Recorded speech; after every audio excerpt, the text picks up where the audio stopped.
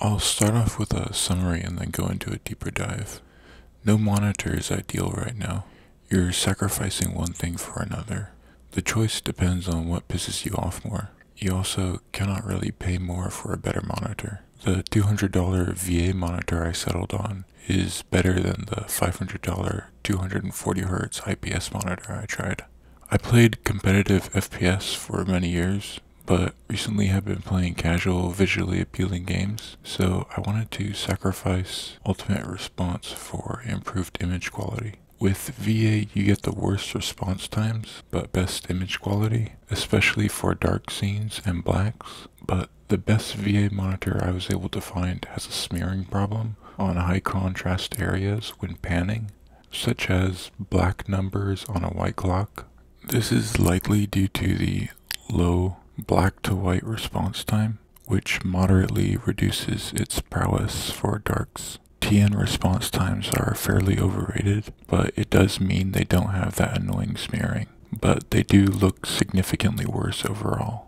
IPS is a scam. IPS glow ruins a large percentage of the screen. The only thing IPS does well at is accurate colors, which is trivial to most people. Only a tiny percentage of people should need IPS if they need super accurate colors for something specific. And even then, 1/3 of their monitor will be inaccurate due to IPS glow. Some say IPS has the best viewing angles, but my $200 VA has much better viewing angles than my $500 IPS. IPS has the same washed out look as TN due to having similar/same contrast ratios. My $500 IPS monitor had the same 1000:1 contrast ratio as the TN monitors I used, and IPS glow makes it look even more washed out. If you do decide on a TN monitor, I'd recommend looking for the one with the best viewing angles and blacks, and the least backlight bleed and other defects. Which that is, I have no idea, but it's not the highly rated XG2402. The differences in response times among TN monitors are trivial, even for highly competitive gamers. You could easily go pro with a VA monitor.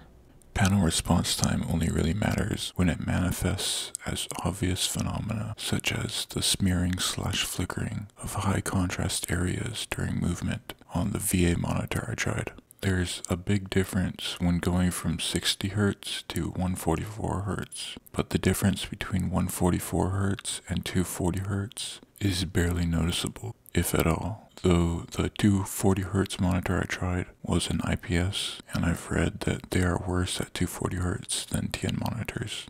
All the 144 Hz and 240 Hz monitors I tried had similar levels of motion blur. I don't notice anything wrong with 1080p at 27 inches. Everything's just bigger, which is what I wanted. The larger size feels more immersive, and I don't buy the arguments I've seen saying 24 inches is better for competitive gaming due to having the full screen and vision. My peripheral view has no problem with 27 inches. If anything, you can just move the larger screen further back, which is also more convenient and better for your eyes. The image is slightly less crisp, but it's not a big deal. And people saying things like Pixel City are spreading misinformation or got a bad monitor. You have to look extremely close to notice individual pixels. In my opinion, 1440p and higher are not worth the increased costs they require in a graphics card powerful enough to run them at high FPS. It results in your graphics card costing more than the entire computer that could run new games at high FPS on 1080p. The top review sites can be unreliable, which makes picking a monitor out of 100 different possibilities even more tedious. I settled on a $200 27-inch 1080p 144 Hz VA monitor after testing many options. The high contrast smearing/flickering doesn't occur in enough areas to make it a worse problem than the issues with these other monitors. And the medium amount of motion blur on the other monitors has a similar impact as the smearing/flickering in that it forces you to not focus your eyes while panning, so that maybe nullifies/evens out the VA issues a bit. Onto the more detailed part. I'm sticking with images because even the professional reviewers that use expensive cameras aren't able to capture the phenomena they describe, so I'm not even going to try. I did feel that when I upgraded from my 120Hz Samsung 2233RZ to my 144Hz BenQ XL2411Z, it was a significant upgrade overall, but that's probably because the BenQ monitor was better in many ways. My $200 BenQ XL2411Z that I used for many years was fine, except the blacks. The panel lottery is really bad though. I got lucky to get a pretty good all-around 2411Z after RMAing a previous one. I only wanted to upgrade because that monitor didn't have a DisplayPort, which I needed for my new graphics card. I read that the ViewSonic XG2402 was better than the XL2411Z, so I got that as a replacement. I was very unhappy with the terrible viewing angles, to the point where there is no distance or angle you can sit at from the monitor for it to display properly. It was similarly as bad as IPS glow.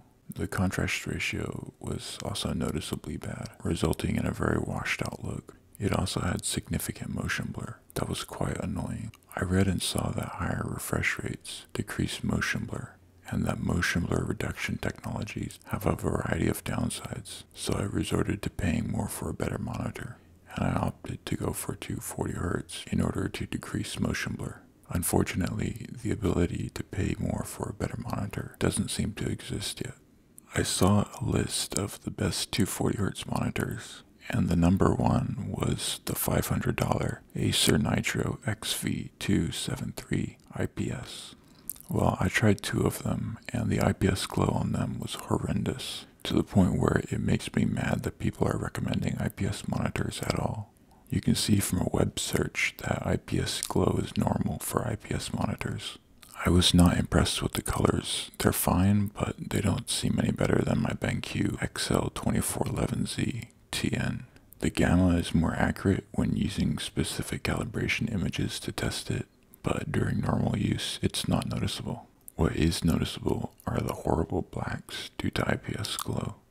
On a black screen, it changes drastically from black to gray, depending on the angle I'm looking at it from. And there's no angle, even straight on, where the screen is uniformly black.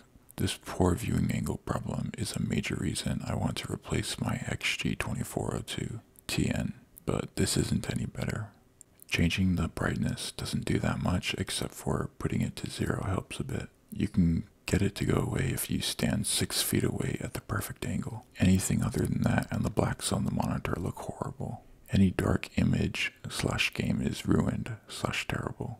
In game, the IPS glow plus having to lower the brightness to reduce the glow combined to make the picture / colors look really washed out. Only thing wrong with my BenQ XL2411Z TN was the blacks in games and the viewing angles when your head dips below the monitor, i.e. when watching movies in bed, and this is absolutely not better at either of those. I discovered that VA was what you want if you're willing to sacrifice ultimate TN response times for better image quality. Well, the VA I got was nice indeed, but due to the slow response times, it has noticeable smearing / flicker on high contrast areas, which kind of ruins its prowess on darks / blacks. The first one I got had significant backlight bleed too, which also contributes to ruining darks / blacks. Thankfully, the replacement monitor had less backlight bleed. The screen does also pick up a good deal of glare, so behind you needs to be pretty dark. The weaknesses of this monitor are most obvious in specific examples, such as a chain link fence in a darkish area, a bookshelf with multicolored books. When panning, the fence will get darker and the bookshelf will kind of flicker. Turning up the gamma reduces the effect.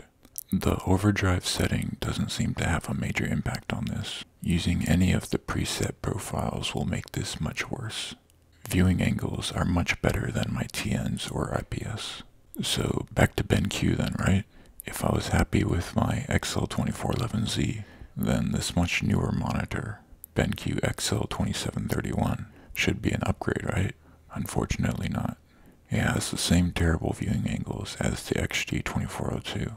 Yet it is tuned worse and has worse black black/backlight uniformity. You can see the terrible viewing angles and backlight uniformity in the pictures. For the tuning, on both AMA High and Premium, I noticed a significant amount of overshoot on tree trunks in the nighttime fireside Tomb Raider scene I loaded.